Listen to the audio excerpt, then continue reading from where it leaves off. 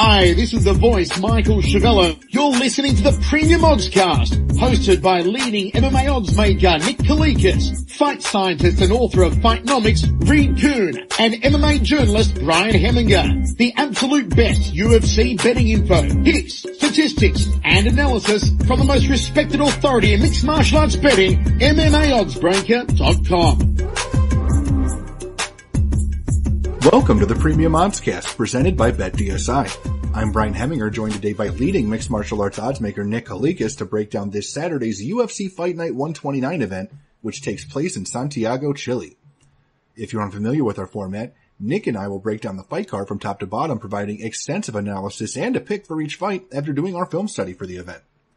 Looking back at our last event, we won 1 unit for UFC 224 after going 1-0 on our free bet on the James Boknovic versus Marcus Perez won't go the distance prop at minus 200 odds. Back to the present, UFC Fight Night 129 features a 13-fight card in total and will be aired on UFC Fight Pass, Fox Sports 2, and Fox Sports 1 this Saturday night. Let's dive right in.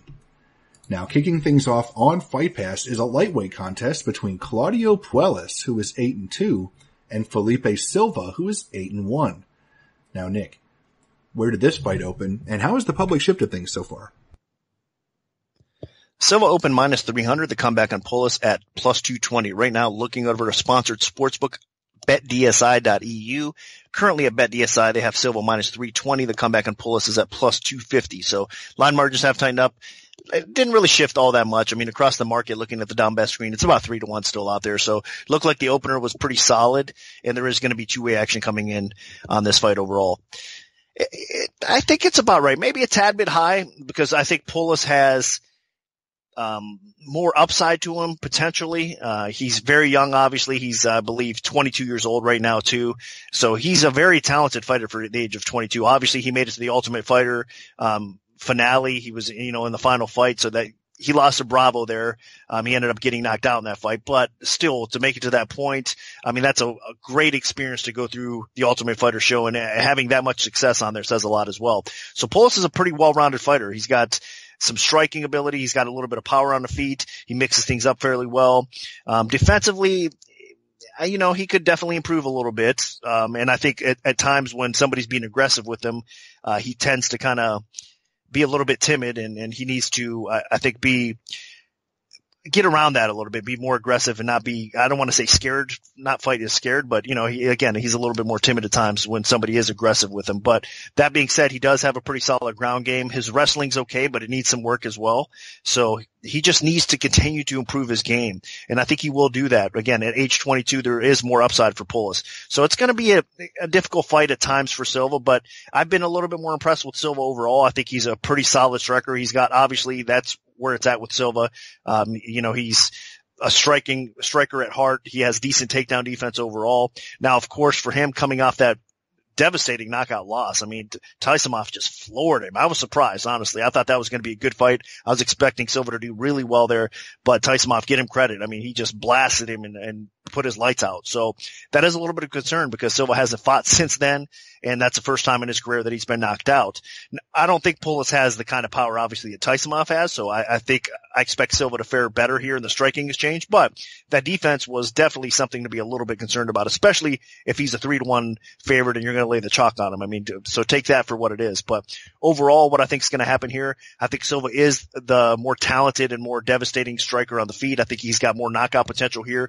I think that, again, if Puelles tries to get this fight to the floor, he's not going to have that much success. And I think Silva's going to be delivering the harder blows, the harder punishment along the way. And I could probably see Silva finishing Puelles possibly before it goes to the scorecards or whatnot as well. So I am going to pick Silva. I think he's a rightful favorite in this spot. But again, I am a little bit concerned with what he showed against Taisimov with that defense lacking a little bit and him getting his lights turned out. But I don't think Puelles is the guy to kind of replicate that performance though. So Puelles is just a little bit too raw at this point still to get this W, in my opinion. And I think Silva is going to come away with the win. So I'm going to pick him to win. Yeah, Puelles is a talented fighter, and clearly his path to victory in this fight is to get it to the floor and look for submissions. He has half of his career victories by submission, so if he's going to beat Silva, then I think it's going to be on the ground. That being said, Silva is a very savvy kickboxer. And while obviously the last fight didn't go well for him against Taisimov, I think he's clearly better than he showed. And he's not fighting somebody like Taisimov this time around. Taisimov is an explosive power puncher, and that's really not Puelles' style. I mean, Puelles does have a bit of striking ability, but I think Silva is a more aggressive style striker with more power. Puelles could catch Silva because, as Nick mentioned, the defense is a big question mark. And Puelles could win this fight because he's young and still improving, but we haven't seen him in a while. Silva, at least, we saw him earn his victory to the UFC, and then he had a very impressive performance against a fellow striker in Shane Campbell in his debut. So we know that he's capable of having some good performances. It's just he's also capable of getting blown out. So I think Puelles does not have the striking to hang with Silva, but Silva might not be able to hang with Puelles on the ground. So it's going to depend on where this fight takes place and who can have control of where the fight goes. So if Silva can stuff a takedown or two, I think he's going to be in really good shape, and I think that's probably what happens here. I think that he's going to be a little too savvy with that veteran kickboxing ability for Puelles, but again, if Puelles gets to the floor, this gets interesting in a hurry. But my pick is going to be Felipe Silva. Now dropping down to the bantamweight division, we have Henry Briones, who is 19-7-1, taking on Frankie Saenz, who is 12-5. Now, Nick, what's the MMA odds maker's perspective on this one? Saenz opens minus 265. Briones opens plus 185. Right now over at BetDSI, it's currently minus 290 for Saenz. The comeback on Briones is at plus 235. So a little bit more action coming in Saenz' way. I'm not really that shocked. It doesn't seem like Briones gets a ton of respect from the MMA betting community or just the MMA community in general. I think he deserves a little bit more respect. I mean, he's a pretty solid, savvy vet that's been around the sport for a long time, and I think he's progressed his ability in his game a whole lot really throughout. I mean, making it to the Ultimate Fighter and getting that experience in general. And then, I think he's performed relatively well in the UFC thus far as well. I know he's suffering back-to-back losses, so 3 in a row for him coming into this fight. But I think if you look at his losses, they're not really that bad. I mean, he lost to the former champ Garbrandt, and he actually fought Garbrandt pretty well in that fight. So you see the potential is there. I just think it's a little bit too late for him. I think his chin is getting a little bit worse. Father Time's just kind of catching up to him, especially with all the wear and tear he's had throughout his whole career. Now, remember, most of his career took place outside of the UFC, so he's been around a while and, like I said, a savvy vet. So you got to respect it. I think his stand-up game here against Saenz could definitely be some success. I think he can give Saenz some fits because I think Briones is boxing and he's a threat on the feet as far as power goes as well. And Saenz is susceptible to getting blasted and rocked at times. We've seen that in the past as well. But Saenz, to me, overall still is a little bit better. He's a little bit more well-rounded. Obviously, he has a wrestling background, so he's going to have an advantage there. I think his boxing's nothing to take lightly either. Saenz has some power in his own right. He's got good accuracy and timing with it. So I think this is kind of going to be a back and forth war somewhat, but I think Saenz is going to be the one that kind of controls the pace, controls the tempo with his wrestling, and I trust his chin just a little bit more right now than I do Briones. So I'm expecting a good fight. The line's probably a tad bit high. Briones deserves a little bit more respect than where it's currently at, but at the same time, I'm not going to pick against Saenz here. I think he's got a little bit more left in the tank, and I think he's the better fighter overall. So my pick is Frankie Saenz to beat Henry Briones. Yeah, to me, this just feels like Frankie Saenz had a tough go of it, facing some top competition in the UFC bantamweight division, and then he pulled off a quality win over a rising prospect in his last fight, and they're like, all right, we'll give you an easy one. I mean, I'm not trying to talk down on Henry Briones that much, but I mean, he's 37 years old. He's on a 3-fight losing streak. He's really only had one good moment in the UFC, and that was when he hurt Cody Garbrandt when he fought him. And he didn't even finish him, and then he ended up losing a pretty one-sided decision. It was just one shining moment during that run. So there's really not that much to like about Briones. I mean, he's got a little bit of power, a little bit of boxing ability, and that's about it. Frankie Saenz has the stand-up. He has way better wrestling than Briones, and while they're the same age, Saenz, I think, is definitely the better athlete and has a little bit more left in the tank. I don't expect, either of these guys to ever really become much in the bantamweight division, but Sains at least should be able to take away Briones' strength by putting him on the canvas and winning a decision. I think he wears Briones down. And realistically, the only way for Briones to win is to crack Sains while they're standing. And while that's possible, Sains has shown that his chin can be cracked against some pretty hard hitters. I don't think Sains is going to just stand there and let Briones stand and bang. I mean, I expect Sains to be shooting early and often and dragging this fight to the floor where he should have a big advantage. So my pick is going to be Frankie Sains. I think he wins at least by decision. Now moving up to the featherweight division, we have Enrique Barzola, who is 15-3-1, taking on Brandon Davis, who is 9-3. Now, Nick, where did this fight open, and how has the public shifted things so far? Barzola opens minus 165, Davis plus 125. Right now, looking over at BetDSI, it's Barzola at minus 190. The comeback on Davis is at plus 150. So Barzola gets a little bit more action early on. Not really that surprised. I think where it's at now is a little bit more fair, but it wasn't a bad opener from the rip because it's going to be a competitive fight. Both these guys bring it. Both these guys are looking to move up the featherweight ladder, and it should be pretty exciting because Davis, man, he pushes a pretty high pace overall. He has really good striking. He likes to get in those kind of wars. He's well-rounded enough that he's got solid takedown defense to go along with it. Has some okay wrestling as well. So he's a pretty complete fighter and a fun fighter to watch. And he's got some momentum on his side right now as well because he's coming off of a pretty solid win for him over Steven Peterson. Steven Peterson's a really solid fighter as well, so that was a big win, the biggest win of his career, really. So Davis has a little bit of momentum coming into this fight, but unfortunately for him, I think, man, Barzola is one of these guys, up-and-coming fighter that obviously won the Ultimate Fighter and since then has excelled his game to another level. It's just the hard work that he's put in. The improvements that you see fight by fight with Barzola is really special, really. I mean, it's something to definitely keep an eye on and see how far this guy can go because really he's a grinder out there. He likes to utilize his wrestling. He pushes a very high pace, but the improvements that I'm talking about the most are really in his striking. I mean, Barzola pushes a high enough pace with his hands, always in your face. He's accurate with his punches as well, has some power, has some confidence. And then if he gets you to the ground, he obviously has good ground and pound to go along with it. Now he's starting to have his sub game work for him a little bit better as well. He's just a smart IQ fighter and a high pace fighter that usually has good conditioning to go along with it. So stylistically, it's going to be a tough matchup for Davis. I think Barzola is basically going to be kind of implementing the same type of stylistic fight that Bochniak did against Davis as well, and he's going to have that same type of success, but magnify that with Barzola's wrestling on top of it all. So just a tough matchup, I think, for Davis here, so I'm going to pick Barzola to win, but it should be exciting. Davis is going to definitely have his moments throughout the fight as well, but I just think Barzola is going to be a little bit too much for him in this one.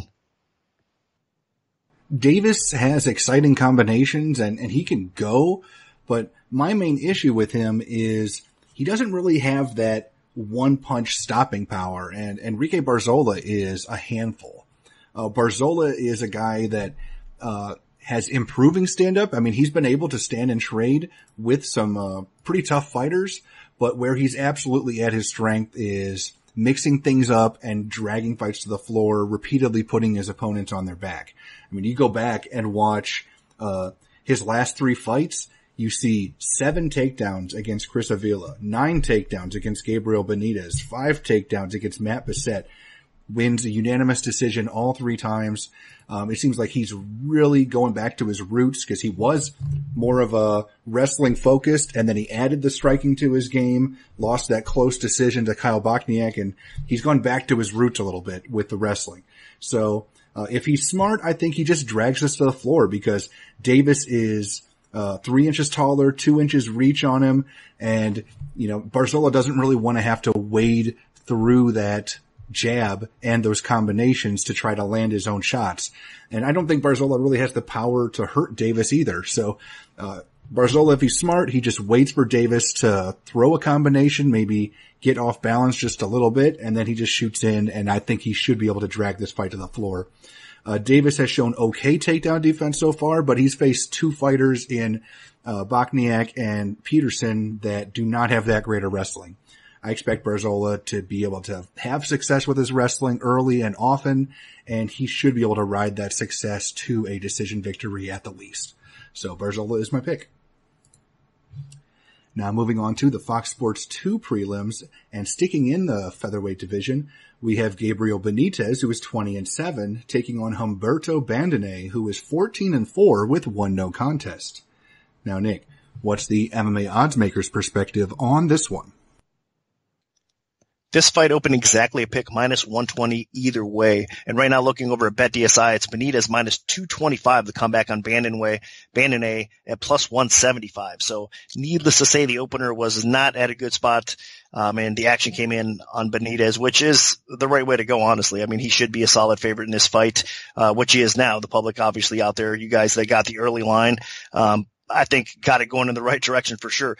I've been impressed with Bandenet for sure. I mean, if you look at it, he's another one of these young guns that's improving all the time. I mean, he's 23 years old. The guy has some length for the featherweight division. He's got a lot of potential, some real talent on the feet. He's got some real talent on the ground as well. Has some underrated wrestling to go along with it, but he's just still raw. He hasn't really fought the best fighters outside of the UFC. His level of competition has been stepping up, but now he's definitely facing the best fighters he's ever faced. And this is a huge step up in class, I think, in Benitez. I know that, again, Bandenet kind of stepped in his UFC debut on short notice, and man, he got a solid upset win over Bravo. Martin Bravo was a very hyped prospect in his own right, and that knee that he landed, Bandenet, was just vicious. Spot on timing, I mean, accurate. There's not much more you could say. That was just a beautiful technique, and that's what he's capable of. But that being said, I think Benitez is just more seasoned. He's ahead of where Bandenet is right now. His striking has looked very impressive. In my opinion, Benitez's kryptonite has been guys that have been able to take him down, out-wrestle him, and just dominate him on the ground more so than anything else.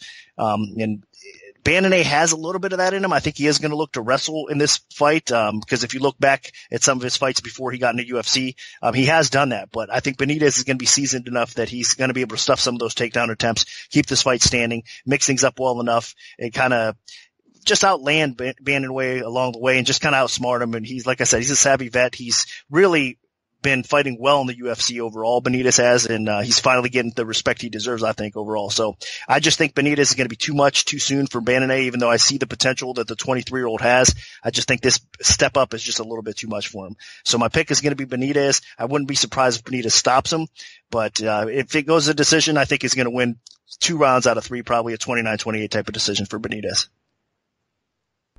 And I agree. Bandenet is long and tall for the division, which is great.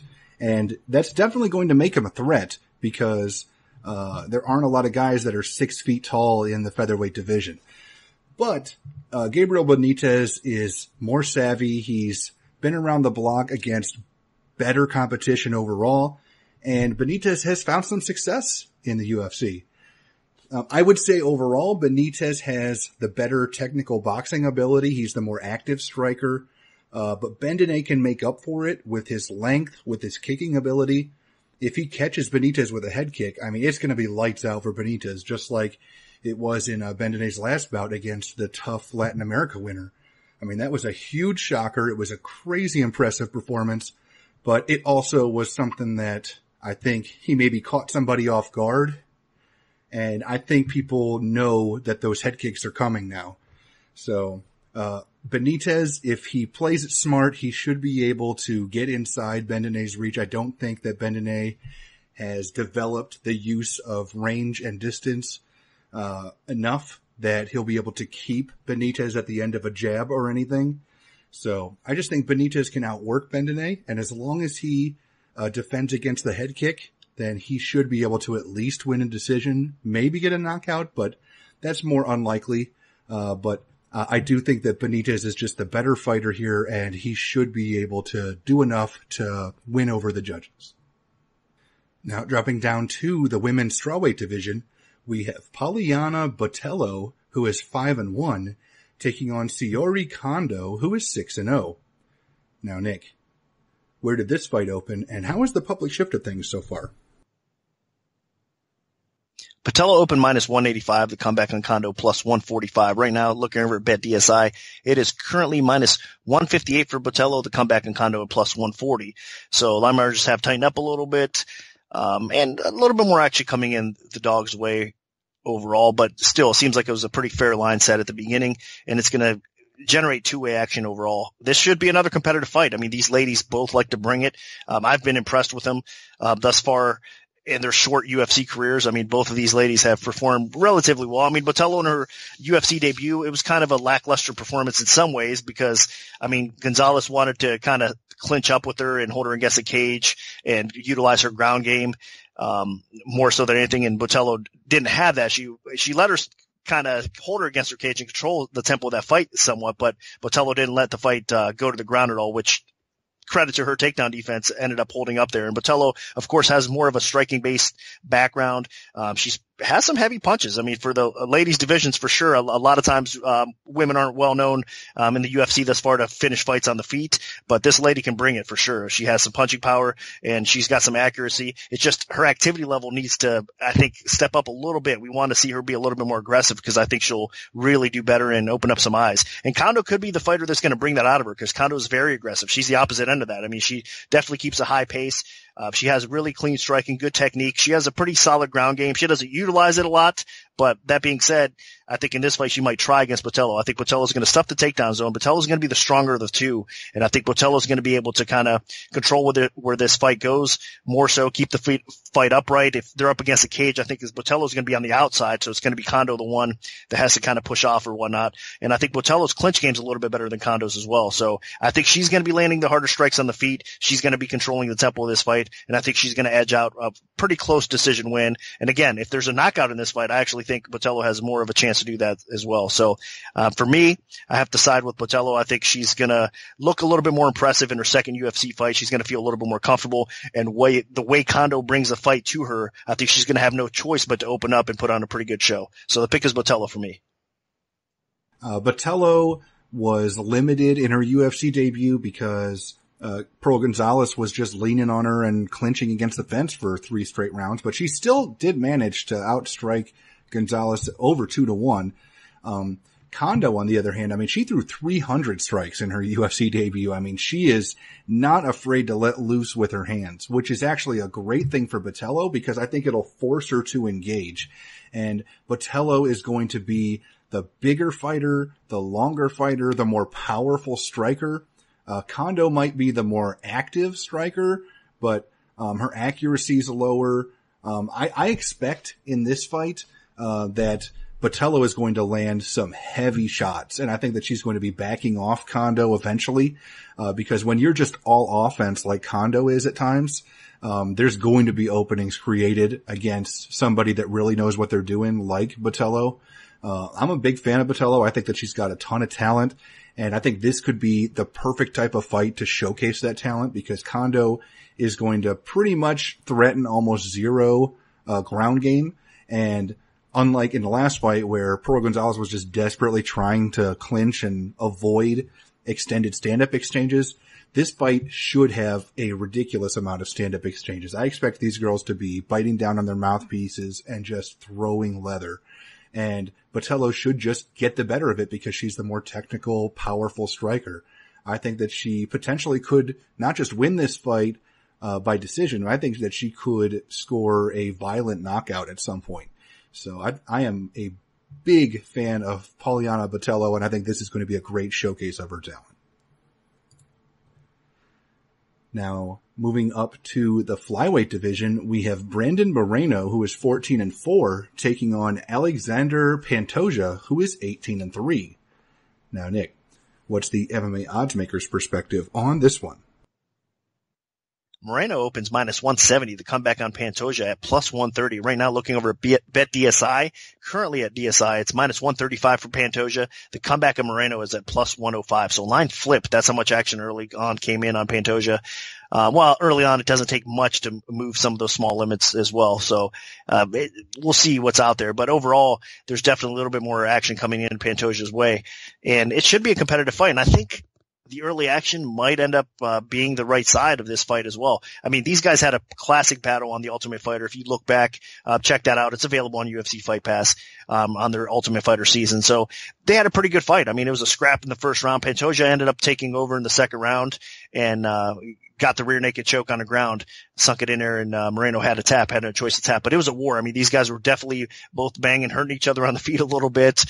Just a really fun fight to watch, and I'm expecting a similar fight this time. Now, both these guys obviously have gotten better since the show, because outside of that, I mean, like I said, I've said it before, I mean, just the Ultimate Fighter experience does wonders for their careers. It's tough to go through what they have to go through on the show, but afterwards, it seems like they pick up a lot of new tools, a lot of good training techniques, just does them a lot of good. So you see a lot of these fighters end up taking their game to another level, and I think both of these guys are much better than they were on the show. Moreno has faced some really good competition since the show as well. I mean, both of them have really, but Moreno's been in the spotlight a little bit more. So I guess I understand why he opened the favorite. I mean, he's more of the popular fighter of the two, because he has been getting more of the attention. And he's performing relatively well overall, and he's young enough as well that he's going to continue to improve. He's only 24 years old. So sky's the limit for a guy like Moreno, especially with the competition level he's faced thus far. But for me, in my opinion, Pantoja is still a little bit ahead of him overall in his career. I think he's the smarter fighter. He's got the higher IQ. I think even if it's going to be close early on, Moreno sometimes tends to be a front runner. He might come out first round, win that round, but as the fight progresses, I think Pantoja is actually going to take over and maybe even repeat his performance on the Ultimate Fighter, get his back and sink in the choke there. But if not, I think he at least edges Moreno out on the scorecards. So for me, I think it's a good chance we see a repeat and Moreno ends up losing to Pantoja twice.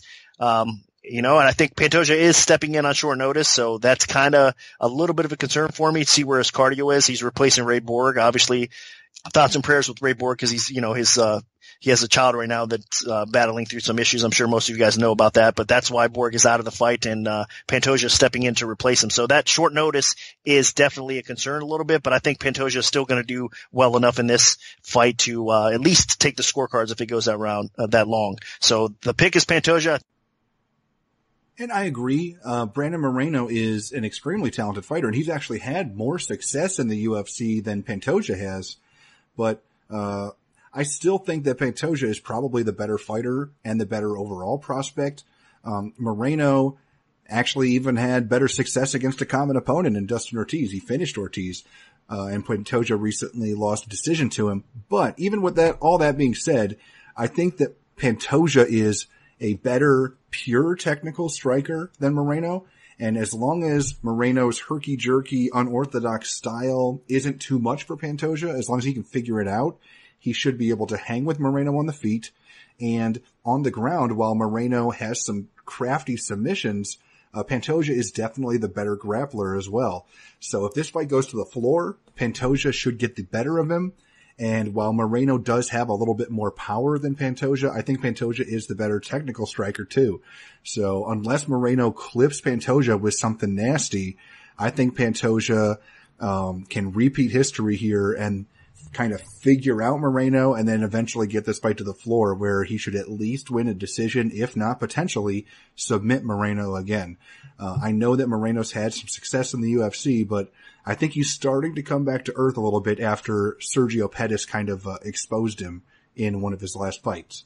So my pick is going to be Alexander Pantoja. Now moving on to the main event of the preliminary card, we have a welterweight contest between Zach Cummings, who is 21-5, and Michel Prazeres, who is 24-2. Now, Nick, where did this fight open, and how has the public shifted things so far? Prazeres opened the favorite minus 155. Cummings opened plus 115 as the underdog. Right now, looking at BetDSI, it's actually Cummings is a favorite. He's minus 135, and the comeback on Prazeres is at plus 105. So another case where the line did flip, more actually coming in Cummings' way. And it seems to be right as well. I mean, I think Cummings should be the favorite. Now, he's a slight favorite. It's almost a pick-em type of fight.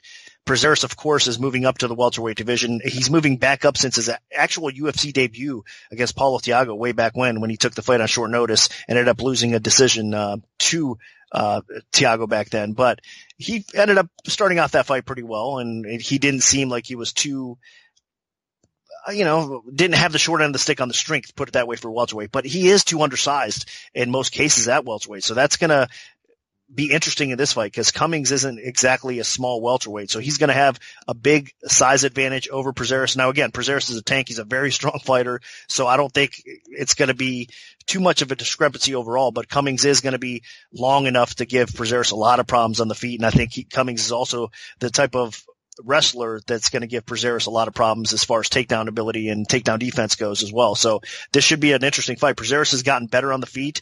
He's fast. He's got some power with those punches as well. He's getting more confident. So you cannot take him lightly on the feet. And of course, we all know that on the ground, again, he controls the tempo, but he also can sub you. He has decent ground and pound. So Prazeres is a threat everywhere it goes. But again, I think here size is going to come into play a little bit because I think Cummings, his length and his ability, his technical ability on the feet, he's got submission game to go along with it. I think everywhere the fight takes place, Cummings is probably going to be giving Prazeres some fits. So it's not going to be a walk in the park for Prazeres. I think it's a good test for him to see where he's at because in my opinion, Cummings is one of the best welterweights on the UFC roster and probably one of the most underrated welterweights on the roster as well with the skill set that he has and the wins that he's gained. I mean, the only people that have defeated Cummings so far in his UFC career were Ponzinibbio, which he's obviously in that kind of contender spot at welterweight. He's in the mix at least. And then, of course, Gunnar Nelson, which in my opinion is one of the better welterweights as well. So those two losses aren't really that bad. And that fight with Ponzinibbio for Cummings was an absolute war. It was a fun fight to watch. So I think he's going to show up here. He's been out for almost a year, or a little bit over a year, I should say, with an injury. He's going to come back in here, I think, and he won't have too much rust. I mean, he works good at a great camp in Kansas City, of course,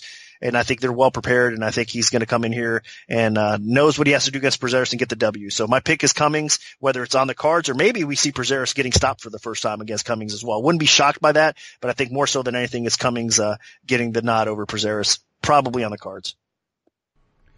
And I have to agree. The main thing here is size. Michel Prazeres has had such a big advantage in the lightweight division because he's barely cutting weight or he's missing weight by 5 to 10 pounds and then fighting against lightweights. And while he's not a huge lightweight, he is a big, bulky, strong lightweight. He's not a big, bulky, strong welterweight.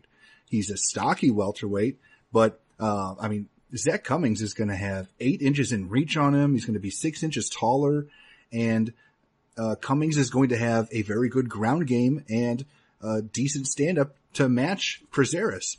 Prazeres usually likes to wade forward with heavy strikes, and I just don't see him having that same success against Cummings because Prazeres opens up takedown opportunities by throwing bombs, and I don't know if he'll even be able to hit Cummings. So what I expect to happen here is Prazeres is going to be forced to shoot from the outside, and that's going to be significantly less successful, and he'll be doing it against somebody with elite Brazilian Jiu-Jitsu skills. I don't see Cummings being able to submit Prazeres, but I can see him really making Prazeres work for every takedown that he can get. And that's realistically the only way I see Prazeres winning this fight is getting takedowns and securing top position and riding out rounds. But Cummings has had historically pretty decent takedown defense. The only guys that have really been able to put him on his back have not been able to keep him there except for Gunnar Nelson. And I don't think Prazeres is at Gunnar Nelson level of ground game. So I think Cummings can beat Prazeres up on the feet. I think he can hold his own with Prazeres in terms of ground game. And I think he's just going to tire Prazeres out. And over the course of 3 rounds, I see Prazeres taking a beating and realizing that he should learn to cut weight better because he's being punished by being forced to move up to the welterweight division because he couldn't make the lightweight limit. And I think that somebody that's as big and strong as Cummings, who has fought for light heavyweight titles in the past, I think he's going to really punish Prazeres and eventually either get a finish or win a decision. So my pick is going to be Zach Cummings. Now moving on to the Fox Sports 1 main card, we have Vicente Luque, who is 12-6-1 in the welterweight division, taking on Chad Laprise, who is 14-2. Now, Nick, what's the MMA oddsmaker's perspective on this one? Luque up in minus 285. The comeback on Laprise at plus 185. Right now, looking over at BetDSI, it is currently Luque at minus 215. The comeback on Laprise at plus 170. So, action did get bet on Laprise early on. Line has dropped. Line margins have tightened up a little bit. So it's not a huge drop on the dog price though, from plus 185 down to about $1.70, like I said now. So nothing significant. I mean, just a little bit more action coming in Laprice's way, and it might be the right way. You guys all know that have listened to the podcast for a while now how much of a fan I am of Luque's. I mean, the guy is a very talented fighter. I've told you from the beginning he's severely underrated. Well, now I think people are starting to wake up on him and realize what kind of fighter he really is. And he's such a well-rounded fighter. He's a threat on the feet. He's a threat on the ground as well. He's got underrated wrestling. I mean, he's just a complete fighter. And again, he's only 26 years old with the experience that he's had. I mean, Luque is definitely a solid fighter and a very tough out. But Luque has his issues in his own right. And I think as the fight progresses, sometimes he takes his foot off the gas, and his conditioning, I think, could be elevated to another level. I mean, that's kind of hindering him a little bit. I think if he could keep the momentum going like he does typically in the first round, all 3 rounds or beyond that, if he's going to end up headlining some cards, I think Luque would be on another level as well. So that's the concern with Luque a little bit for me. Again, he's more of a front runner. And even though he can do well in round 2 and round 3 in fights, he's competitive. It's not like he just stops fighting completely, but those are the rounds that his opponents at times can take advantage of in a situation if you can survive that long against a fighter like Luque. And Laprice might be able to do that. I mean, Laprice, I know he's got issues. He's a bit chinny, even though he's only got officially knocked out once, he has been clipped in other fights as well. But offensively, he's very talented. I mean, he's a very smart fighter, has good IQ. He's got good conditioning overall as well. And I think if this fight progresses, it'll get tighter as the fight goes. So in round 2 and round 3, I think we can see Laprice possibly step in here and maybe steal those rounds and take a split decision type of fight here. But overall, I have to side with Luque because he is the more complete, the more, I think, overall better fighter. And I think Luque is more of a threat. He can knock Laprice out. I mean, if there's going to be a KO here, I think it's going to be Luque getting the KO over Laprice. I think if there's going to be a submission, obviously Luque's slick enough with his chokes. I think he could possibly submit Laprice. Laprice does have some pretty good submission defense, though, so we got to give him credit there. And he's not the easiest guy to take down either. His takedown defense is solid. So I think this plays out on the feet more so than anything else. But Luque still has those tools in his pocket that he can pull out and possibly catch Laprice along the way. You never know. He's that talented. So I'm slightly leaning towards Luque, but in my opinion, I wouldn't lay the chalk here. It's another one of those situations where it's dog or pass, and Laprice could be a sleeper and could come away with this fight. So looking forward to see how this one plays out, but my pick is going to be Luque. And I agree. Vicente Luque is somebody that I just really respect in the welterweight division. I consider him very underrated, a fringe top 15 fighter. Luque has good power. He has a diverse striking skill set, and he has an elite ground game. So Chad Laprice is going to have his hands full. The only real advantage I see out of Laprice is I think he's the more active striker, and I think he has a better overall boxing game. But I just don't know if that'll be enough. Luque is going to hit hard. Laprice we've seen get knocked out before, and I think Luque hits a lot harder than Francisco Trinaldo. And while Laprice has found some success moving up to the welterweight division, Luque is actually going to be bigger than him. He's going to have an inch in height. He's going to have 4 inches in reach. So Laprice, if he's not careful, he's going to be eating jabs. He's going to be eating heavy, straight punches.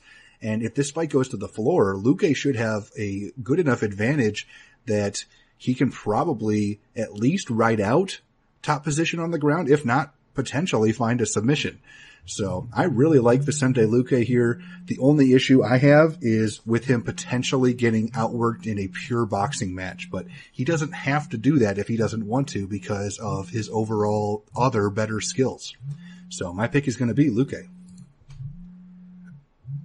Now dropping down to the flyweight division, we have Veronica Macedo, who is 5-1-1, taking on Andrea KGB Lee, who is 8-2. Now, Nick, where did this fight open, and how has the public shifted things so far? Lee opened minus 350, Macedo at plus 250. Right now, looking over at BetDSI, it's minus 330 for Lee, and the comeback of Macedo is at plus 260. So again, line margins have tightened up a little bit. And two actually coming in this fight, line seems appropriately set. Andrea Lee is definitely the more popular fighter. Good to see her making her UFC debut. I mean, she's been a pretty popular fighter outside of the UFC now for the ladies, divisions for, I think, like I said, some time. And it's because of her skill set. It's because I think what she brings to the table, her personality, her looks, everything. She's kind of the total package and has a ton of potential. And the way she fights, she brings it. I mean, she's aggressive. She has good striking. She can hurt you on the feet. She has a really good clinch game. She's relentless with it. Once she gets you in the clinch, I mean, she's nonstop with, trying to, that tie plum, knees to the body, knees to the head, whatever she can get a hold of. And then on the ground, of course, as well. She has solid wrestling. She's able to get the fight to the floor many times. And then her submission game offensively is pretty solid. Now, defensively, sometimes she still does make some mistakes, and that gets her in spots. She's been finished before. She's lost a decision, getting herself in bad spots as well.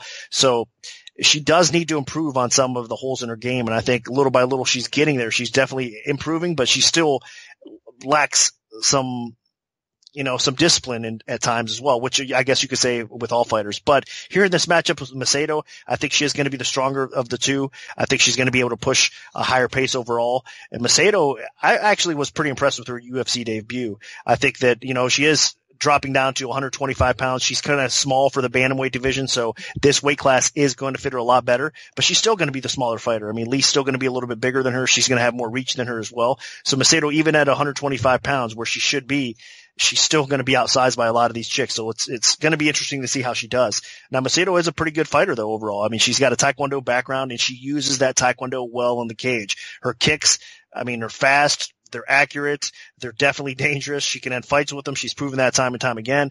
And then also she has a grappling background. I mean, so she can beat you on the ground. She can beat you with her, more so her striking with her kicks than anything else, but still she has some hands to go along with it. So she's not necessarily an easy fight for Lee. I think she's going to bring it. And Lee, like I said, if she makes a mistake, if this fight goes to the ground and Lee makes a mistake, I wouldn't be surprised Macedo comes away with a submission win as well. But overall, I think Lee, the way they match up here, should probably dictate the pace. Again, be the aggressor here overall. I think Macedo's going to have her moments in this fight, and it should be a fun fight, but it's hard not to pick Lee in this spot. Again, I think she has a lot of potential if the UFC matches her right and she continues to improve. Man, I mean, she could be a very popular fighter, and we'll see where she goes from there. And potentially, if she takes the right steps and keeps on improving, get a title shot as well at 125 pounds. So we'll see. So the pick is Lee to defeat a very game Macedo. Yeah, Macedo in her UFC debut got completely overwhelmed. She is too small for the bantamweight division, and Ashley Evans-Smith just beat the hell out of her over the course of 3 rounds, eventually getting a 3rd round TKO. And honestly, she's probably too small for the flyweight division, or at least she's going to be a little undersized. She has a decent ground game, and she does come from a bit of a Taekwondo background, so I expect she'll be game, and she's not just going to be completely overwhelmed here. But, I mean, she's welcoming one of the top flyweights that wasn't already in the UFC in Andrea Lee. Lee poses significant threats on the feet. She is active. She's a talented striker. She's aggressive. I think that Lee is just going to get right in Macedo's face, and as long as she can keep that distance closed, then Macedo really won't have much opportunity to land some of those Taekwondo kicks that she likes to throw. And overall, I mean, Andrea KGB Lee, she's had success in multiple organizations, but most recently in Invicta. I think Lee is someone that could instantly jump into the top contenders in the women's flyweight division. I think that she's better than most of the women that were competing on the tough women's flyweight season. And while she doesn't really have a lot of significant victories, she does have some wins over some of those tough fighters. I mean, she beat Rachel Ostovich, she beat Ariel Beck. I mean, really, her only loss to anybody in the current UFC women's flyweight division is a split decision to Roxanne Modafferi, and that was a while ago. So I think that Andrea Lee is going to be making a big statement here in her UFC debut. I think that she's going to look great, and I expect that she probably can finish Veronica Macedo if she's aggressive enough and lands good enough strikes on the inside. So my pick is going to be Andrea Lee. Now, moving up to the bantamweight division, we have Diego Rivas, who is 7-1, taking on Guido Canetti, who is 7-3. Now, Nick, what's the MMA oddsmaker's perspective on this one? Rivas open minus 160, Kennedy at plus 120. Right now, looking over at BetDSI, it's Rivas minus 165, the comeback in Kennedy plus 135. So solid opener here in this fight. And there is two-way action coming in this fight as well. It will bounce back and forth a little bit. Rivas would be the more popular pick for sure from the public overall. And I wouldn't be surprised if we see that line continue to climb a little bit or climb back as we get closer to fight time. Kennedy is just, honestly, he's one of those guys that doesn't get a ton of respect, but he's a pretty good fighter. And he's 38 years old. I think that could be one reason in the back of my mind. I can't get over that as well. But if you look at some of his last few performances, I mean, Kennedy has actually done relatively well.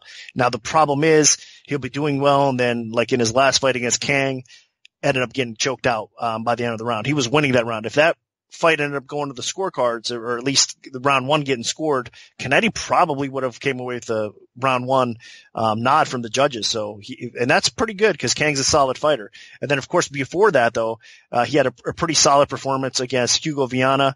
Now, of course, we know Viana kind of was a little bit overhyped. We gave him too much credit. So I don't know how good that win was, but at the time it seemed like it was a pretty solid win. But Kennedy in those fights has displayed some real solid potential. I mean, the guy's fast on the feet. He's accurate. He has some good stand-up overall, good movement. He's got some underrated wrestling. He's got a quick shot on the ground. Offensively, he could do some damage, ground and pound. He has okay sub game to go along with it. It's just Kennedy does make those mistakes from time to time. I was just talking about Andrew Lee kind of having a brain lapse from time to time and making a mistake and maybe getting beat in a fight. Kennedy is kind of that way, especially on the ground as well. He will make mistakes. Now, again, he's getting to be a bit chinny in his day as well because he's 38, and that's not going to end up getting, any better at all with as he progresses his career and gets continues to get clipped or whatnot. I don't expect it to improve. So you got to be concerned with Kennedy's chin. And like I said, overall, he's a 38-year-old fighter that's fighting in against a 26-year-old young gun that the UFC is probably trying to promote ahead of Kennedy here. So he's going to have a fight in his hands. But overall, I think he's actually ahead of Rivas as far as a complete game. I think he's got better wrestling. He's got a little bit better striking. I should say he pushes the pace a little bit more and is a little bit more aggressive than Rivas at times. So he has a lot of good things going for him in this fight. And if he does not get finished, I wouldn't be surprised if he ends up winning this fight on the scorecards. But Rivas, on the other hand, he's one of these guys I just mentioned, 26 years old. He is improving fight by fight. I believe he's training with Team Oyama right now. And he's been there for a few fights now. So I think the more time he spends in a good solid camp like that, the better he's going to get. So we'll see what level he has gained or what improvements he's made since his last fight. I think on the feet, he has some power. He has some accuracy. He definitely has some potential. He mixes things up well. He's got some wrestling. His takedown defense lacks a little bit. He needs to improve in that area, but I think he is going to get better. So overall, he's a pretty complete fighter as well. I just think here he's going to have to be the bully. He's going to have to be the aggressor. He's going to have to hurt Kennedy on the feet to kind of at least wake him up and get that respect factor and then get confidence and kind of try to finish Kennedy from there. Because like I said, if it goes to scorecards, I think Kennedy might be the one getting more top position on the ground. I think Kennedy might be the one kind of winning the points battle overall against Rivas as well. So to me, this is a tough fight. I kind of been going back and forth overall. I'm going to slightly side with Rivas right now because, again, the young gun factor, I think he's going to be the one making more improvements at a higher pace. But, I could change my mind and tempted to pick the other way as well because I think, again, Kennedy is the more complete fighter overall. So, as always, for those of you guys that don't know, our final picks ended up getting posted on MMAOddsBreaker.com on fight day with our staff picks article. So if I do change my mind, it'll be posted there. So check that out to make sure. But for right now, I'm going to lean with Rivas. Again, I just trust him a little bit more, but I think it's going to be a war. And if it does hit the scorecards, I could see it going the other way for sure. So be cautious out there if you're betting this fight. It's not an easy one. Yeah, the way this fight plays out, Kennedy is the better overall fighter. He has more skills. I think that he's a little bit more technical of a striker. I think Kennedy is the better ground fighter. But what he has going against him is he's not as quick. He's not as athletic. He's clearly doesn't have the same chin as Rivas, and I don't think that his conditioning is going to be that great in this fight either. So there's a lot of things going against Kennedy as well. Rivas is the only fighter that's actually from Chile for his native country that's competing on this card. So you would think that the UFC wants him to have a shining moment for the hometown fans, but Kennedy is definitely going to present some problems. Kennedy in his last fight, I mean, he was taking the fight to Kang, and then he ended up getting caught in a submission.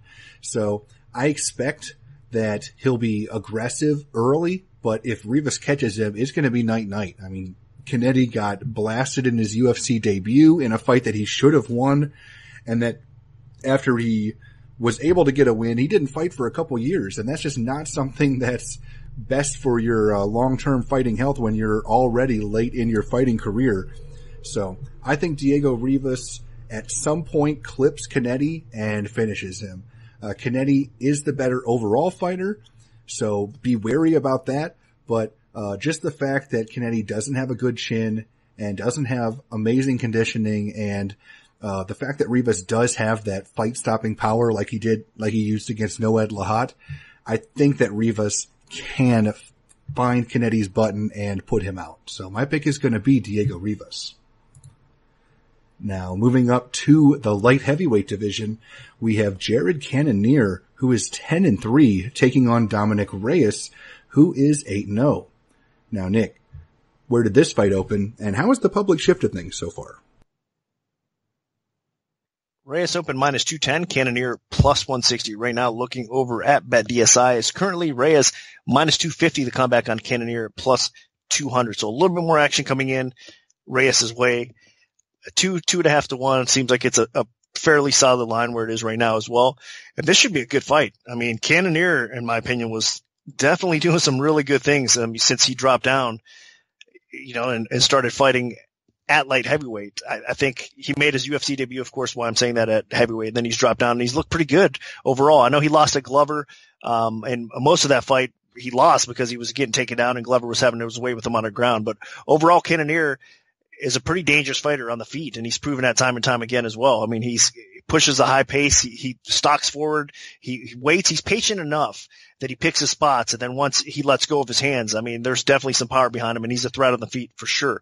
So Reyes is more known for his striking ability as well. Now, he is a pretty complete fighter, but a lot of us know him from his highlight reel type knockouts, from his devastating kicks that he throws, and just from his clinch work. I mean, Reyes has a heck of a Muay Thai clinch. I mean, it's really nice to watch because, he's just so accurate from that Thai plum and vicious as well. So Reyes has a lot of ability on the feet as well. So if this fight plays out on the feet, it's going to be interesting because both these guys like to stand and bang. Obviously, Reyes is a little bit more talented, and I think he's got more of a mixed bag in his tools that he can pull out and be more dangerous and more effective with. Whereas Cannonier, I think, could be more effective maybe with his pure boxing. Reyes could be more effective, just mixing things up probably with his kicks and his knees more so than anything else. Now, the wild card here is Reyes' wrestling and his submission ability. I think that he's able to get the fight to the floor and utilize some okay wrestling. Reyes needs to improve on that wrestling a little bit more, but he has shown the ability to take the fight to the ground at times when he wants to. And then on the ground, he is going to be the better jiu-jitsu practitioner as well. Now, that being said, Glover Teixeira was not able to submit a guy like Cannonier. So I think Reyes is going to make it interesting on the ground. I don't know if he's going to be able to submit him, because if a guy like Glover doesn't submit him, that tells me that your sub defense is pretty good, especially as much time as they spend on the ground in that fight. So Reyes is going to be looking for some ground and pound. He's going to be looking to finish the fight on the floor if he doesn't choose to stand up and try to play that game a little bit, because he can have success there as well. So he is a solid favorite for a reason. He's the up and coming young gun as well. I mean, he's a younger fighter. He's going to get more respect. He's a flashier fighter. He's a highlight type of real fighter. So I am going to side with Reyes. But where it's at now, I'd be cautious, because Cannonier with one punch could change things quickly. So I think it's at a solid spot where it's about 2.5 to 1, probably enough to keep most of the way, because you got to respect Cannonier just enough. But hopefully, in my opinion, Dominic Reyes has a lot of potential, and he can climb up that ladder if they continue to match him right. Hopefully he gets another solid win here and he continues to look good, because I like to see him kind of fight the top tier fighters, the top 10 guys, or more so the top 5 guys, and see what he's able to do in the light heavyweight division. Because the UFC badly needs more light heavyweights to step up and be, kind of make this division deeper and be more threats for, possible title contention as well. So Dominic Reyes has some interesting tools, and let's see where he goes with this. So my pick is Reyes to probably finish Cannonier along the way. Yeah, Jared Cannonier is an exciting fighter to watch when he's allowed to stand and trade with somebody, but he also has had his issues there. I mean, he did get knocked out violently in his UFC debut, and then he's had issues with people that can take him down and keep him down, because he doesn't have very good takedown defense. honestly, he's got some of the worst takedown defense of any fighters above the middleweight division at 27%. Dominic Reyes entered the UFC on a massive hot streak, just knocking people out left and right in the first round. And he's continued that while he hasn't quite been as impressive as I was expecting. I mean, he still has picked up first round finishes against Joaquin Christensen and Jeremy Kimball in his first 2 UFC fights, one by knockout, one by submission. Now, against Cannonier, Reyes is going to have equal reach, but Cannonier, I think, can step in and out of range a little bit quicker and land those nasty shots. But Reyes, with the 5-inch reach advantage, as long as he can kind of fight tall and long, I think that he can keep Cannonier at the end of his punches, because Cannonier's a guy that likes to throw in combination and shoot in with that one big shot. But Reyes, it feels like when he lands the big shot, I mean, it can do a little bit more damage. And he has historically been able to put away more people early. Reyes also definitely has a decent ground game. I mean, he's finished a quarter of his fights by submission. So if Cannonier, if the stand-up is not going Reyes' way, or even if it's even, then Reyes might be able to take this fight to the floor. He has had 100% takedown accuracy so far, granted against lower tier competition, but he should be able to put Cannonier on his back if he wants to.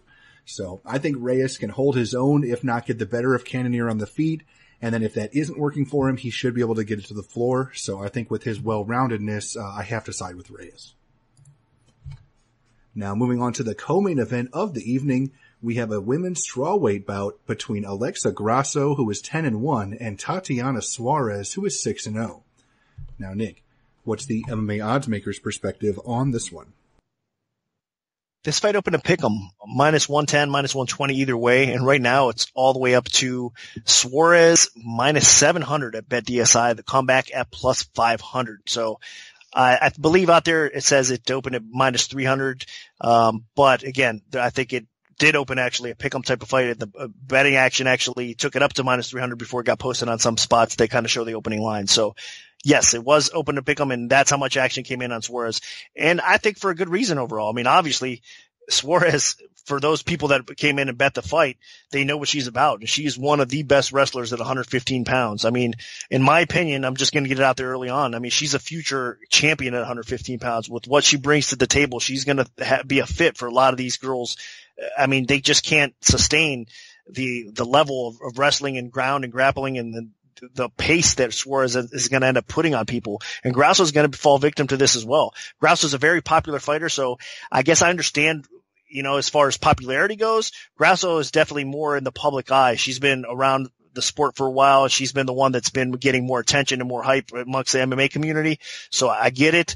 She is a very popular fighter, but as far as skill set goes, I mean, Suarez is going to take her down. She's going to dominate this fight on the ground. And if she doesn't stop Grasso, she's going to at least just come away with another decisive victory like she had in her last fight as well. So, I mean, in most cases, Suarez gets dominant position. She's able to stop you with ground and pound or, you know, finish you by submission as well. I mean, that's the type of fighter she is. But in her last fight, Pereira was able to hang in there, really. I mean, I'm surprised that she did, but she did. She hung in there enough.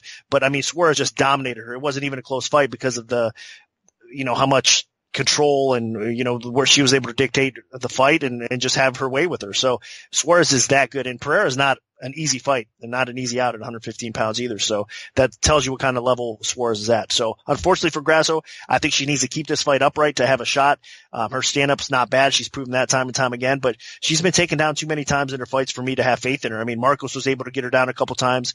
Herrig was able to get her down a couple times as well. So if those ladies were able to get this fight to the ground, I have no doubt that Suarez will be able to get this fight to the ground, and that's going to be a nightmare for Grasso when it happens. So I understand all the early action why it came in and, you know, where it pushed the line to. I'm surprised that it got kind of this high, honestly, but at the same time, I'm not going to pick against Suarez here. I think she does win this fight. So where it is now, I would not recommend touching this fight, betting Suarez. Stay away from it. You never know. I mean, Grasso isn't exactly a can type of fighter, but again, styles make fights, and stylistically, this is a nightmare matchup for Grasso. So I'm picking Suarez to win.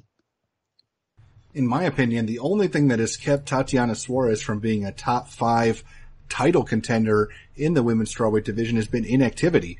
I mean, she won the Ultimate Fighter back in July of 2016. She didn't fight for over a year until this past November, when she won against Pereira, and then this is her next fight. So this is just her 3rd fight in the UFC, but I believe that she has the skill set to be a champion. Absolutely. She has the best wrestling of any women on the roster. That includes Olympic silver medalist Sarah McMahon. I think Suarez's MMA wrestling is absolutely unstoppable. She is tenacious with those takedowns, and she has stifling top control. I mean, she is a fighter that I don't think anybody wants to fight right now. So I have major props to Alexa Grasso for taking this fight, especially because Suarez is actually ranked lower than her. This is a better opportunity for Suarez. But Alexa Grasso, I expect to be put on her back repeatedly here. And unless she can latch onto something, she is going to be going for a ride and staying there, and either losing a decision or potentially getting submitted or grounded and pounded to a stoppage victory. Grasso just doesn't have the power to hurt Suarez on the feet during those brief moments that there is stand up. Suarez on the feet really isn't anything special, but who cares? She's going to get this fight to the floor. She has 87% takedown accuracy, and that number might be going up after this fight, even though Grasso is a talented top 15 fighter. I just think Suarez is that good, and I have no problem with how this line has gone because Suarez looks like a serious contender and a player in the 115-pound division. So I think Suarez rolls, and I just don't think that Grasso has the weapons to threaten her here. So Suarez is definitely my pick. Now moving up to the 170-pound division for the main event of the evening, we have Demian Maia, who is 25-8, taking on Kamaru Usman, who is 11-1. Now, Nick, where did this fight open, and how has the public shifted things so far? Usman opened minus 175. The comeback on Maia plus 135. Another spot where the line skyrocketed. Right now, over at BetDSI, it's minus 655. The comeback on Maia is at plus 465. And I should mention out there are some sports books that have minus 800 Usman, minus 700 Usman. I'm seeing minus 900 in Vegas. So this fight is basically between 6.5 to 1 to 9 to 1. And so you're seeing a ridiculous number against a very, very talented fighter in Maia, who just recently fought for the title. So that tells you the level of respect that Usman's getting here, and kind of rightfully so. I hate to say it, but we're seeing a 40-year-old Demian Maia, and I've been a big fan of his. I've been a supporter of him. The guy's made me some cash, pulling off some upsets along the way as well. And again, if you guys have been listening to the show, well, you know that he's come through for us. And other times he's overperformed in great fights as well, where he came close and did better than most people thought. Now against a guy like Woodley, he kind of got exposed. Again, 40 years old though. I mean, you got to give the guy a lot of credit for going 5 rounds with a guy that can stuff your takedowns and beat you up on the feet. And that's kind of the blueprint that Usman's going to have to follow here. Same thing with Covington in his last fight. Although Maia did have some success on the feet against Covington. So credit to him there. I don't think he's going to have as much success against Usman on the feet as he did Covington there. So, but the blueprint is there. That's why you're seeing such a huge discrepancy in line. I mean, with a big chalk move with everybody kind of laying that price on Usman and not hesitating at all, because Usman really has a path to victory. He can follow the blueprint that Covington set, that Woodley set before him. I think that, again, he's going to have a little bit more success than Covington did on the feet. I think he can end up doing some damage and possibly finishing Maia, because Maia is stepping in here, taking the fight on short notice. This is a 5-round fight, of course. Maia does tend to slow down as the fight goes on, especially in the championship rounds in round 4, round 5. Maia's a warrior, though. He's not going to give up. He's going to be a hard guy to finish. But if anybody could do it, it could be a guy like Usman. I mean, he has that kind of power and he has that kind of ability, and he's got that kind of confidence right now as well. So the wrestling background of Usman, he's going to have to use it in reverse, keep this fight upright, keep it on the feet, have success, and try to outpoint Maia, if not finish him along the way. I think Usman will try to do that. Now, the only concern here, especially at the price, if you're going to be laying 6, 7, 8 to 1, all it takes is one mistake from Usman to get beat in this fight, because Demian Maia has a slick way of taking his back. Even if he doesn't get the fight to the floor, he likes to use the cage and kind of sneak up his opponent's back that way. And once he gets on your back, I mean, you got to fight it off and it's not going to be an easy thing to do. So all it takes is one mistake at that price to for Damian Maia to cash as an underdog. I'm not recommending people go out there and bet him, but I'm saying if you're going to lay that kind of chalk or think that Usman is a sure thing and put him in parlays, I would probably rethink that and maybe stay away from it at this point, because the line is kind of ridiculous. I mean, more so than not, I would sit back and watch this fight and see how it plays out, because you have a young gun. Like I said, Usman, he's only 31 years old. Stylistically, it should be a fight he could keep upright and fight smart enough to get the W here against Damian Maia. So the pick is Usman. I mean, no surprise there. He is a huge favorite for a reason. But part of me is honestly, as always, going to be pulling for Damian Maia. I would love to see him, get that submission win or, pull off a huge upset win, of course, as well, because Maia deserves it. His whole career has been pretty solid. He's been kind of underrated throughout, and he's just a tremendous fighter. So he's a warrior. I'd like to see him get the W, but unfortunately for him, I think Usman's going to be a little too much for him. And I agree. Kamaru Usman is a guy that is absolutely soaring up the rankings in the welterweight division, and he's having trouble finding fights. And props to Damian Maia for stepping in for Ponzinibbio after Ponzinibbio's injury, and keeping a decent main event here for the debut in Chile. But I just think that we're going to see a repeat here of what Colby Covington did to Damian Maia. Covington was also an accomplished wrestler that isn't that much of a striker, but Damian Maia is really not much of a striker either, and Covington was just aggressive, got in Maia's face, and just outworked him over the course of 3 rounds. Maia actually had some success against Covington early, but he just tired out. I mean, striking is not his forte, and Maia has had a history of conditioning issues. It can be exhausting trying to get takedowns and to strike when you're not used to standing and trading for most of your fights. So against somebody like Usman, who has elite athleticism and takedown ability, but also that explosive power on the feet, I think Maia's really going to be in trouble here. I mean, unless Maia can somehow get on Usman's back and work for a submission, I think at some point Usman just punishes Maia on the feet. While Usman doesn't have the best technique, he does have good power and a good pace, and he should be able to land some significant strikes against Maia over the course of 3 rounds, 5 rounds actually. So with this being a 5-round fight, I'm actually even more worried about Maia because of his conditioning issues. So I think at some point Usman wears Maia down and probably finishes him on the feet. And I think that if he mixes things up to the head and body, she's gonna find some openings. And unlike Tyron Woodley, who played it extremely cautious against Maia, I think Usman is going to be aggressive, and he will benefit from that. And I expect that he does get a finish at some point against Damian Maia. So Usman is definitely going to be my pick. So that'll do it for our full event breakdown for UFC Fight Night 129. If we have a free play to give out, make sure to follow at MMAOB Premium on Twitter, because that's where we'll post them first. We can notify you of our free bets via email alert if you prefer that method. Just send an email to picks@MMAOddsBreaker.com and we'll add you to a free bet mailing list. Special thanks to BetDSI. Good luck everyone, and hopefully the betting gods are on your side this weekend.